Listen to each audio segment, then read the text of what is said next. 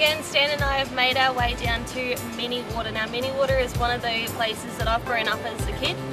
We always come camping down here. It's actually on the northern New South Wales coast of Grafton, kinda. This spot is absolutely beautiful. So we've come down for our ultimate 4x4 workshop, and this is day one. We're ready to hit the tracks.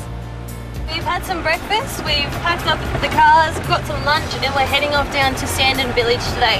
So when we head out of the north campground, you got to turn right and you follow the dirt road for about 1.5 kilometres to 2 k's, and you'll come up to the entrance to the beach. Now that's where we're going to pull up and we're going to let our tyres down.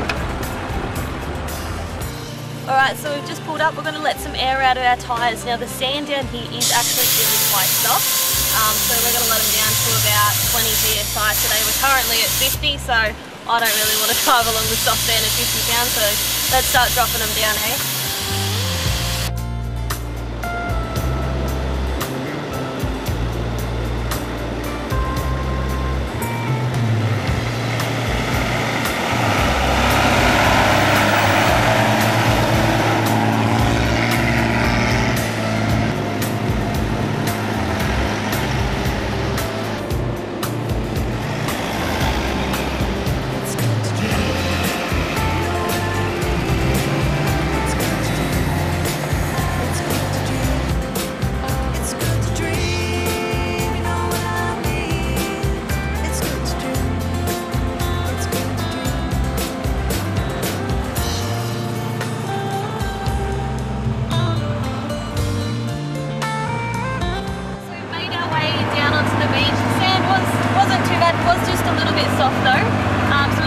Our way along the beach down to Sandon. Now this is one of my most favourite spots down here.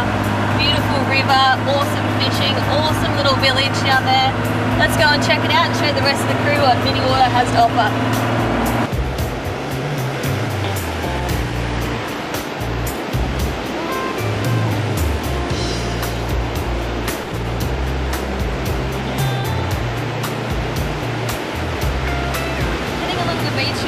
To basically a cliff face, so it's all rocks, so you can't drive any further. That means you've finally come to Sandon.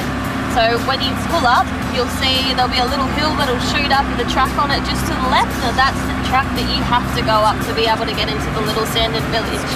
It's pretty easy track, can be pretty soft at the start. Just keep your revs pretty high, you'll make it through just fine. But there's one thing I do want to stress, you do have to have a permit to drive on the beach down here. So if you're staying in the national park or even just down here for a day trip, you still have to have a permit to be able to drive along the beach and through Sandon village. If you come up to Sandon, you might want to pack some cold drinks and some lunch, just as there's no shops here. It's literally just a little village. The locals even have to drive at least a half an hour drive to get some food. So when you come here, pack some lunch.